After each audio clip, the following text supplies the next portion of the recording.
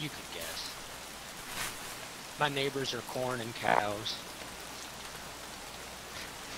I don't know, is that like Indiana or something? I don't know. Hit the nail on the Oklahoma? head. Oh, Indiana? Look at that. Sure enough. My neighbors are corn and cow. Country bumpkin.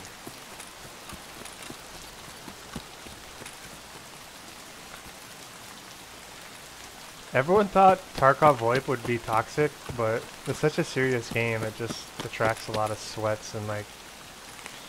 It doesn't really attract like the Rust fucking trolls and stuff as much. I mean, it still does, but not nearly as much. This guy acts like, you know, he's got like 20 million rubles, you know what I mean?